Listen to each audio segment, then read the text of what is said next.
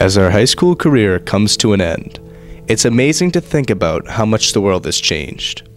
We have seen wars and revolutions, a government shutdown, the rise and fall of several world leaders, the symbolic building of one World Trade Center, shootings and bombings, and natural disasters of epic proportions.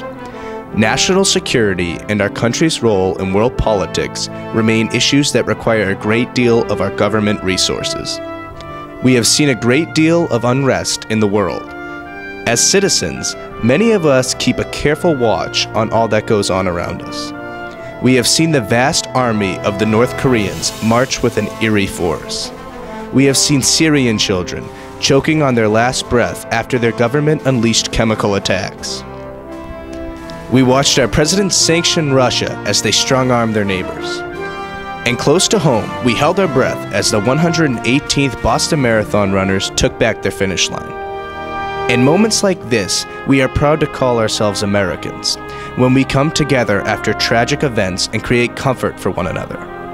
As a nation, we feel a sense of security when a heartbreaking crisis happens because we know we can depend on our fathers and our mothers, our brothers and sisters, our friends and neighbors, or soldiers. We felt defended and protected when the military forces worked day in and day out to find the Boston bomber.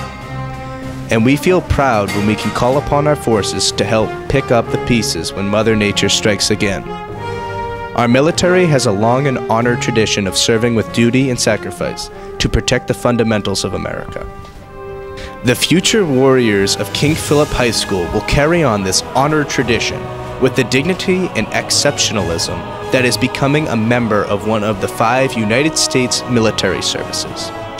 After we throw our cap and unzip our gowns, the brave individuals of our tri-town will be buttoning up their blues and strapping on their camo.